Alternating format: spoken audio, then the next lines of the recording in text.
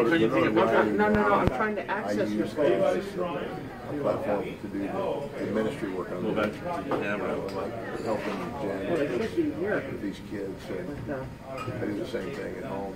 I go, I speak at churches, I speak at rehearsals, I spoke all over Canada from 2006 to about 2012 for a men's ministry called Promise Keepers.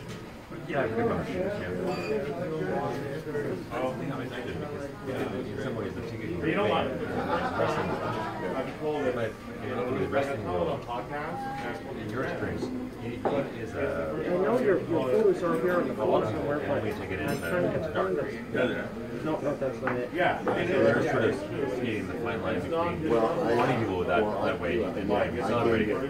I came to that crisis point in my life, which was, I didn't get into all of that, but, right after WrestleMania 8, my wife confronted me. Okay, so that was fairly far along.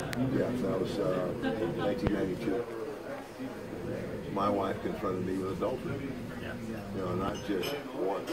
I mean, and then, was that completely normal? Oh yeah, it was like, we were like rock stars, man. Yeah. The next town, the next show, the next party, the next girl. Anybody you want. All that. I mean, to get a celebrity name, you don't have to look for them. Yeah, I got your photos, but I'm trying to find them. Not so either, literally sometimes. And so, my transition for me changed. That started in 92.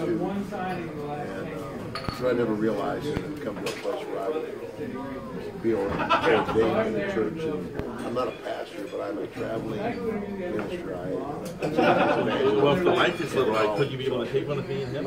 Yes, I did. Yeah, I took a photo. I took a photo. This is what happened to me. I should have lost my family, but I didn't. A little bit dark. You know what? If I can make it. Yes, I am.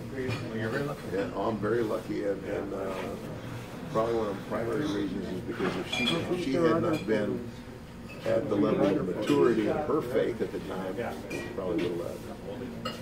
But Can I ask you a question? Sure. Do you have any books yourself? I don't.